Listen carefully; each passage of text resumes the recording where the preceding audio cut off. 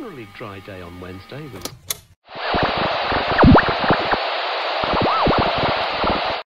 Welcome back to another session of Domains 21 at the OER by Domains 21 conference. I am joined today by Christothea Herodotou from the Open University, as well as Nashwa Ishmael from the Open University. Welcome to both of you. Thank you. Now, you all will be talking about how you can facilitation by experts support learning and online citizen science, in particular, the case of nQuire, which I am quite interested in. So without any further ado, I'll remove myself and let the professionals speak. So good morning, and this is my name is Nashwa, and this work or the presentation, we are going to try to answer two questions within the nQuire platform. What do learners learn, and how the educational experts can support this learning? And so we start first with my colleague Thea. So it's down to you, Thea, where you go through the first of the work. Hi, thanks for that. So I'm going to talk you through a bit about nQuire. So nQuire is a citizen science platform that has been designed at the Open University in the UK. It has the citizens or the participants in the center of the citizen science activity. We wanted to enable people to set up and manage their own investigations in an easy way using nQuire. And even if people do not have any research skills or any previous experience, they could go on nQuire, experiment with the tool and the options there, and then get support from the nQuire team to design and make live their own citizen science investigation. You can access nQuire at nQuire.org.uk, and the process of setting up projects is very easy. After you register, you can follow the steps and the guidance given there, and you can set up your citizen science project. You always have the option of piloting the project with whoever you want to and get feedback to improve it, and then you make a request to the team to inspect the project, give you feedback, help you improve it more, and then you make it live on nQuire. The way we try to support learning for citizens is through the provision of personalized and immediate feedback after they complete their investigation.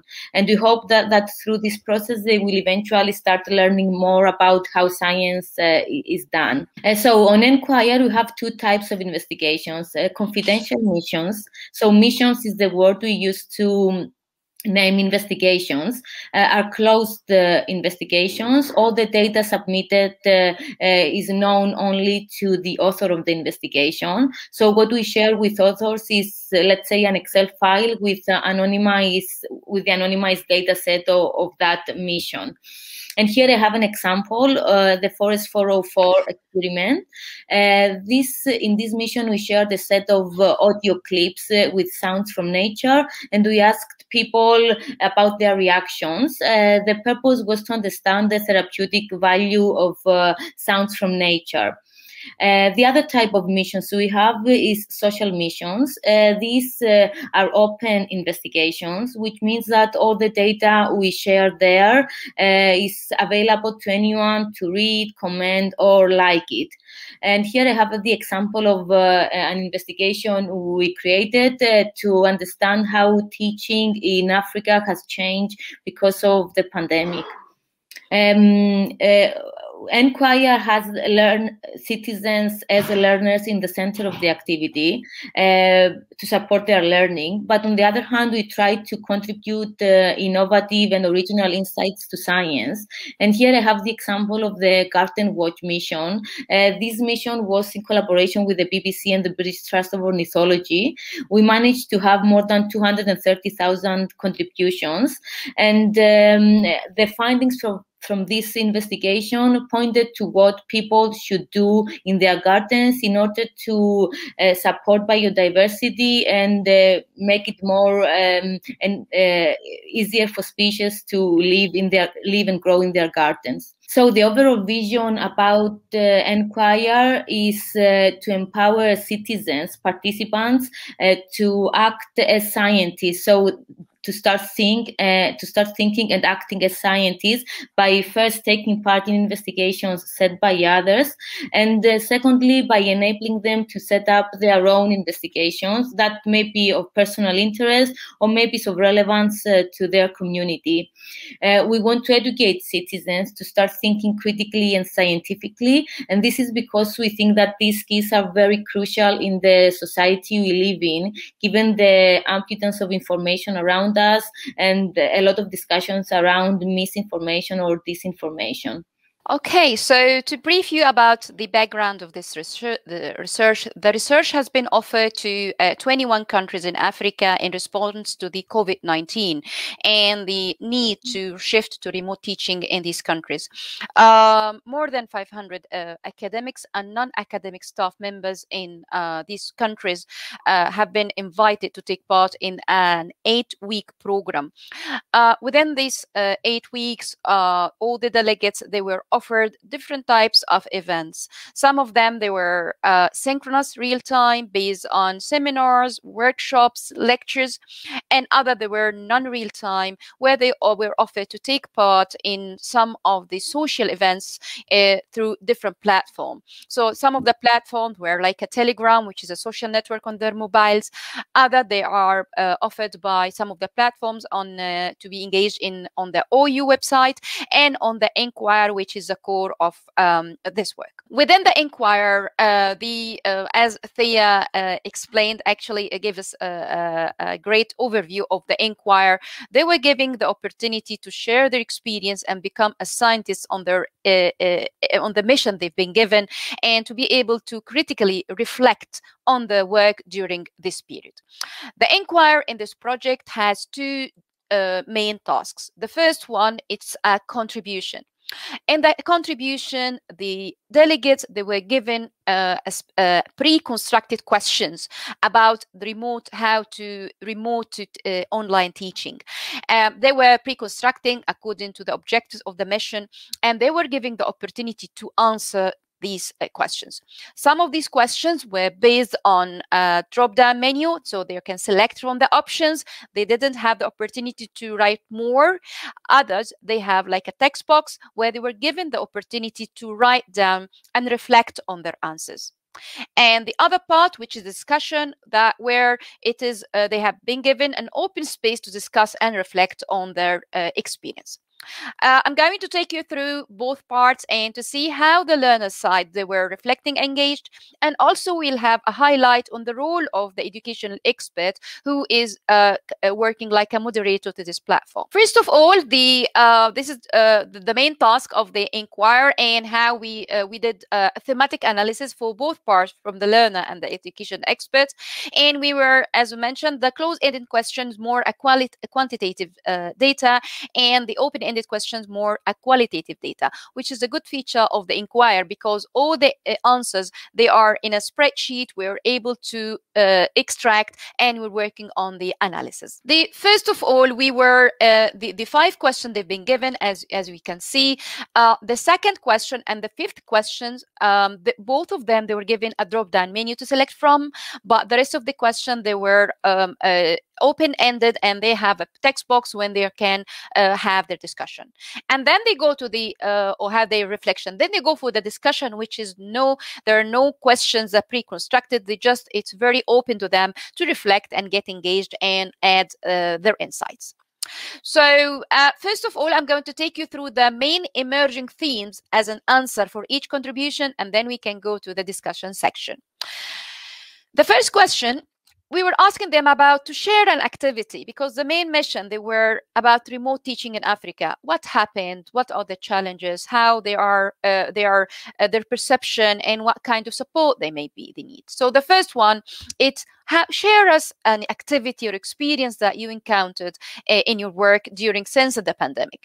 And here you can see they are shared. These are the main sub themes where they are sharing different kind of experience and activity they had, either from them as a tutor or from the education or from the learners, from about the platform they are using. So it's kind of they are sharing experience. And here this is an open-ended question, so they can even reflect to each other. The second question is one of the drop-down menus. So it's a closed-ended question where they are able to select from. And here you can see that they were reflecting on how the tool that they use to get in contact with their students. It is really interesting because you can see that they vary between some of these platforms. They were real-time, others non-real-time, and some of them are just one-way communication, so like an email. And also one of the interesting aspects of here that we found some academics, they were using more than one platform to fit into the students' needs. So some of them, they gave us actually WhatsApp, Telegram, and SMS. So it depends on the students' needs. The third question here that they were asked about professional developing opportunities.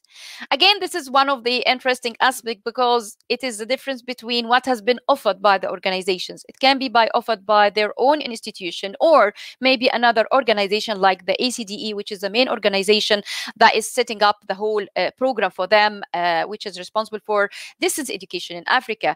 But it's not just this.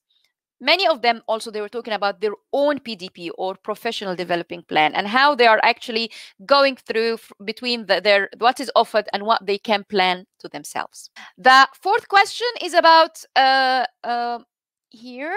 It is really one of the core questions here. What you think about moving from face-to-face to remote teaching? Do you think it's a permanent or it's going to be a temporary shifting area? And here it's interesting that most of them, they say, yes, it's a permanent, but.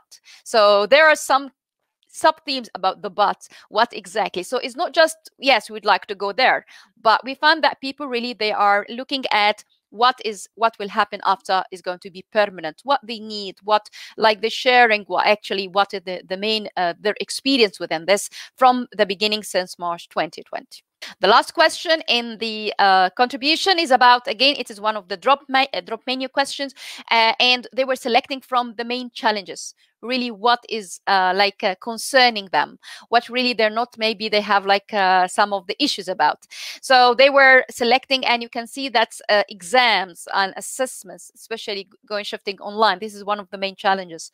And this is really, that is one of the things that give us kind of ongoing support, because we're working now on one of them sub-projects as a response to this, on how to support the academics in Africa with regard to the exams, and what are the main issues in providing an online exam and the different types of the assessments. These are the main 5 questions for the contributions. Let's go to the second part of the nQuire mission, where they have the discussion. Again, the discussion, it is really open area where they can discuss.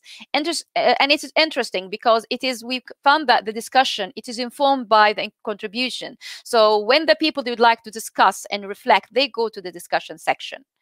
Again, we extracted the information from the nQuire platform, and we worked on the thematic analysis, and we came across some of the themes. So here that you can see that people, they are talking about the advantages and the challenges that they have. Interestingly, that you can see that sometimes a challenge for a person can be an opportunity for another. So some of the academics, they found that really it is opportunity to have a teacher-student communication, because they are able to have a 24/7 support. Also, they have the opportunity, the students, they more can have a personalized learning within the teacher, with the teacher. Other academics, they found no, because it will break the physical presence of the whole environment as a teacher content, and they found that's more kind of an isolation between the teacher and student. So it is not one size fits all. Other themes that we came across about, they discussed topics about the prerequisite for the online learning. So, and this actually found this a link between what are the challenges and going to a permanent position. So going a permanent online teaching, there are prerequisites, and this is a message between them, a message to their institutions and the organizations, what they need, either from themselves, either from the organization, from the institution, and maybe from the library, all kinds of support they need to prepare them to have a stable shifting to remote teaching. The interesting also thing about the solutions have been proposed. Some people, they really took the challenge and took it forward and keep on working, reflecting on different types of challenges. But also some people, they are providing solutions to each other. And here is where also the expert or the educational expert who is moderating the platform start also to share and to help with the solution from their own experience. The outcome of the learners, what did learners learn here from the nQuire? We found that they practice different areas of and different approaches within learning. They share, they communicate, they reflect it. So you can see this like a combination between inquiry-based learning. We start by the information, question, resources, and findings. And at the same time, it's collaborative. So it's not a standalone or a person like Google something, but it is more a collective answer they could end it up with. There are things that we couldn't find within the nQuire, like did it help them to make a decision making? So is it something that we came across or something that's tangible? We can say, yeah, they decided something.